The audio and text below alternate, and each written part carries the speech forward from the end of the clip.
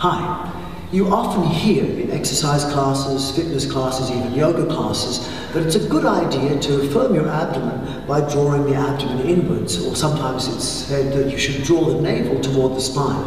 And some people create controversy and say this is not a good thing to do. Other people say it is a good thing to do. In BKS Iyengar's book, even he says that's what you should do. So what actually is correct?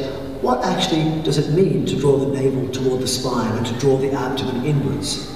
Well, there's a little bit of confusion because there's actually several ways you can do it. And they're not wrong or right, but they have different effects. For example, if I want to exhale fully and I've got a relaxed abdomen, this is my baby belly, a relaxed belly.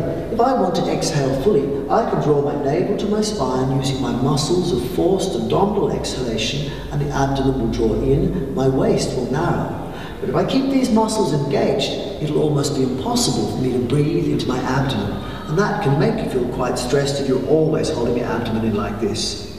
On the other hand, I can make my abdomen draw closer to my spine using postural muscles. And when a postural muscle is activated, it actually moves the spine usually, or it'll try to move the spine. For example, if I bend forward, it will cause firmness in the front of the abdomen, but still softness in the sides.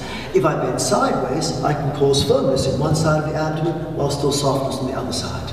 If I twist, I'll cause firmness on the outside of my abdomen, but the inside feels relaxed enough that I can still breathe in my abdomen. So, how does this confuse people? Well, I'll ask Kim to come and help me. So I'm going to let my abdomen relax, the same way you see people like babies, they'll always walk around with their tummy completely relaxed unless you pick them up and then their tummy goes firm. Often we see pictures of Mahagurus, people like, say, Buddha, even Patabi Joyce and BKS Iyengar, they sometimes look like they've got a relaxed abdomen. It's relaxed. Sometimes the abdomen carries a bit of fat as well. In my case, it can expand and soften, but there's not too much fat there, but it looks sometimes more like a baby. Now, that's not the way I'll stand in a posture when I'm doing yoga or fitness exercise, but I could relax like that. What I'm going to ask Kim to do is just gently touch my lower abdomen while it's hanging out. While it's hanging out like that, you see it's quite a way out. Now, Kim, don't move your hands. What I'm going to do is tighten my abdomen using the muscles of forced exhalation from the abdomen, which include the transversus abdominis and muscles like that. Now I'm going to draw my abdomen toward the spine, my navel toward the spine, using the muscles of exhalation, and the abdomen appears to go in. The navel appears to go closer to the spine. Now I'll relax my abdomen again. This time I'm going to tighten my abdomen using postural muscles, the same as I would feel if I twisted sideways or bent forward or bent backward. So I'm going to tighten again using postural muscles. And again, the abdomen appears to go inwards. But what it looks the same on the outside, pretty much, doesn't feel the same on the inside. So what I'm going to ask him to do now is make the fingers strong and push the fingers into my soft, relaxed abdomen. And now, with the fingers into the soft, relaxed abdomen, I'm going to tighten my muscles of abdominal exhalation. So exhale fully, and you see my abdomen waist narrows again, but Kim's fingers stay there. In fact, they go deeper into my spine, and she can feel my abdomen's a little bit firm. Now relax again. Abdomen relaxed again, takes her fingers into a soft abdomen. This time I'm going to tighten my abdomen using postural muscles, the same muscles that you would use, for example, if you do a half sit-up. When I do that, the abdomen goes firm, but the abdomen gets pushed outwards, and fingers get pushed outwards. So once again, watch from the outside. This is a fully relaxed belly. Now I tighten my abdomen using my muscles of exhalation. Abdomen appears to go in.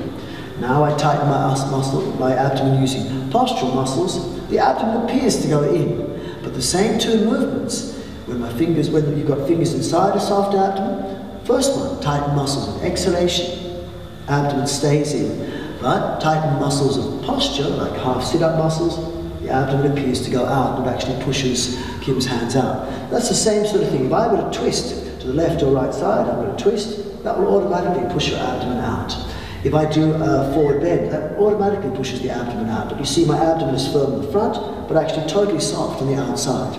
And similarly, if I do a half sit-up, where my spine is actually obliging to work to sit up, I relax, my abdomen soft, again, fingers into a soft abdomen.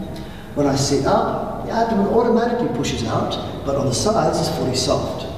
If I twist to one side, I'm going to twist, the abdomen pushes out. So this is what it means then. Whereas if I exhale fully and pull my navel toward the spine, then it's almost impossible to sit up without tensing my neck. So, sitting up with the abdominal muscles of postural movement, there is firmness in the front, the abdomen pushes out. Softness on the sides, that part doesn't need to tense.